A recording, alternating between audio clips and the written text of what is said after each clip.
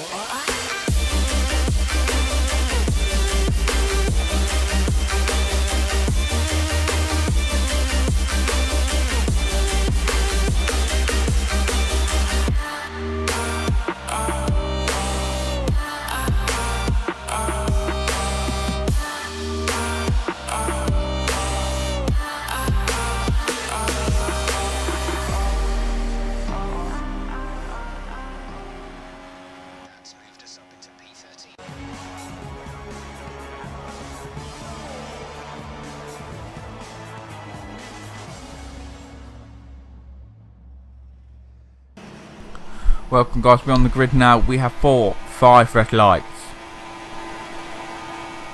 And away we go for the Mexican Grand Prix. So we actually did start 13th, so people were actually slower than us. In fact, it nearly takes us out straight off the starting grid then. Duke is actually racing with us today, as you can see. He's there. We have some banter going into the first couple of corners. So yeah, as you can see, he braked quite a lot earlier and I just went to the apex and then we had a wheel bang, so I was like, that's quite cool, let's go for another one. So we did another one, the fries killed each other and then Causa hits me, I hit Duke, and then Duke just, yeah, decided we had to go to inspect the wall. But anyway, let's try and recover from this.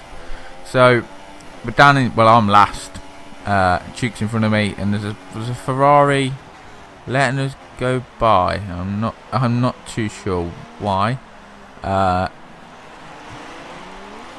there's now another Ferrari. Okay, I don't know if the Ferraris think that was their fault, but yeah, what you're about to see doesn't go to plan. So coming through these section, I gotta admit these curves look so nice. I feel really like riding over one of them. See what happens to the car.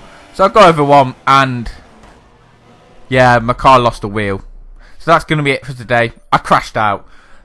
Not the first time in the NOOB Journey, but first time this season actually. So I'll see you guys for the last round of Season 2 for the NOOB Journey. Let's see if I can get it back with a win to make up for this dreadful race. So Corrigan ended up actually winning. So GG to Corrigan. So we will see you guys next time. Goodbye.